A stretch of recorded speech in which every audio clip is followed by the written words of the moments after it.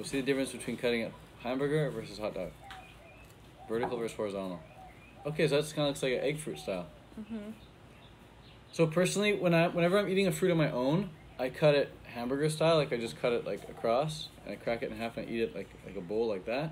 That's what I do when I'm eating it on my own. If I'm sharing it with someone, I always cut a fruit vertical like this, because fruits are typically either more sweeter on the top or on the bottom.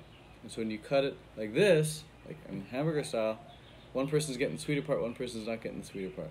Oh, that is a great idea. So when you cut it vertical, you both now have equal parts, sweet and unsweet.